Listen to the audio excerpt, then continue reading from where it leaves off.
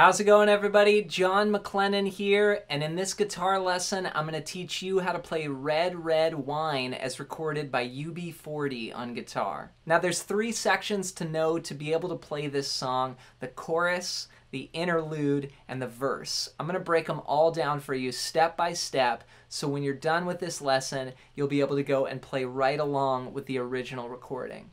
Before we dive into it though, I want to hook you up with a gift right away. At the first link down below, I've got a free tab sample pack that goes along with lessons here on my YouTube channel. So if you get value out of just watching my videos, you're going to get so much more out of being able to follow along with a good tab. So check that out as my gift to you at the first link down below. And with that said, let's dive into today's lesson. Let's learn how to play Red Red Wine as recorded by UB40 on guitar. Now we're going to start off with the chorus section, and there's three parts we're going to cover: the chorus, a little interlude, and then the verse. The chorus is where they sing Red Red Wine, and the guitar and organ are playing an upbeat groove together. Here's what it sounds like. So we've got the vocal leading us in. Red Red Wine.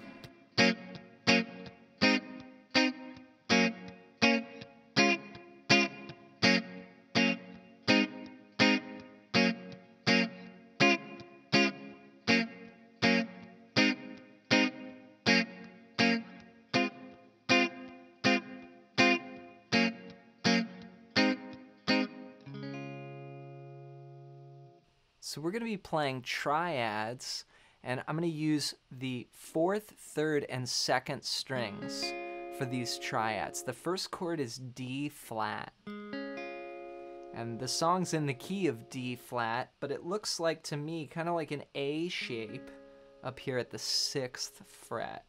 So I'm going to play 6, 6, and then 6 on the 2nd string.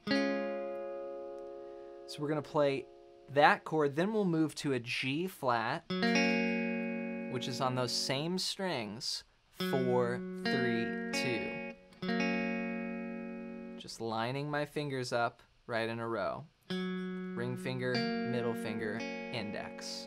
Now I'm muting all the other strings. We're only going to let these strings come through. Then I'll move this up 2 frets to A flat, and those are going to be our shapes for the first 6 bars. So we're going to play 1 and 2 and 3 and 4 and 1 and 2 and 3 and 4 and.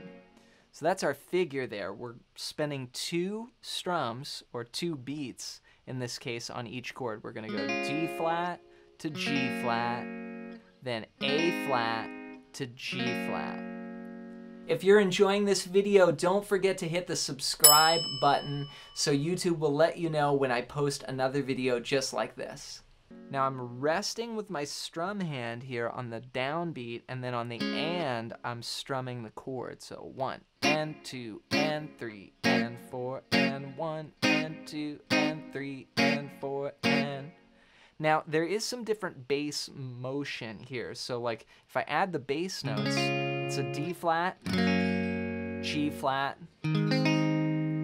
A flat over E flat, and then G flat over A flat. So altogether that would be like 1 and 2 and 3 and 4 and 1 and 2 and 3 and 4 and 1 and 2 and. But if I'm playing with a band, typically I'll just par the chord down and play a triad. So we're going to do that 3 times. Let's try it together. Here we go. 3 and 4 and 1.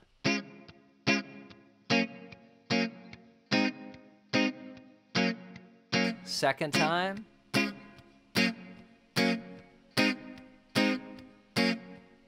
Third time.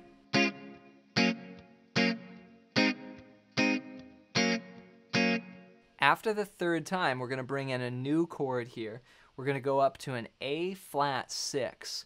And it looks like our A flat chord that we've been playing, but we're going to add our pinky to the 6th fret on the 2nd string there. So it's 6, 5, and then 6. 1 and 2 and 3 and 4 and. Now this chord is going to last for a whole measure. So we're going to do 4 strums on this chord. then we go back down to G flat, and then A flat with 2 beats each. 1 and 2 and 3 and 4 and that's the chorus section. So for context, here's the whole chorus. It's 8 bars long, played as one piece. 1 and 2 and ready and go and.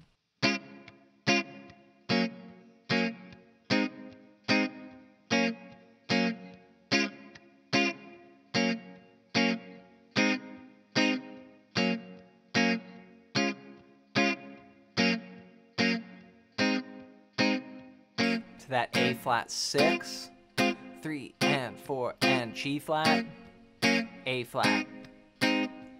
All right, so that's our chorus section. Then we hit this little interlude, which is just that first figure. 1 and 2 and 3 and 4 and 1 and 2 and 3 and 4 and that's it. So D flat, G flat, A flat, G flat.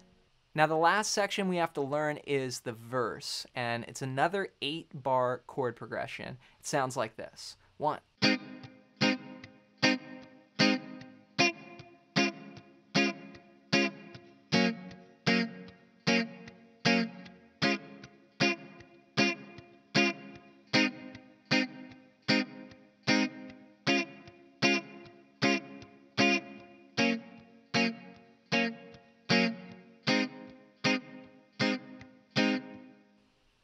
All right, so no new chords here. We're just going to reorder the ones that we have. We're going to play an A flat for 1 bar. Then we'll go to D flat. Now all these chords last 1 bar. G flat, and then back to D flat. Okay, that's the first half. Now, of course, we're going to keep our upbeat groove going. 1 and 2 and 3 and 4 and 1 and 2 and 3 and 4 and G flat,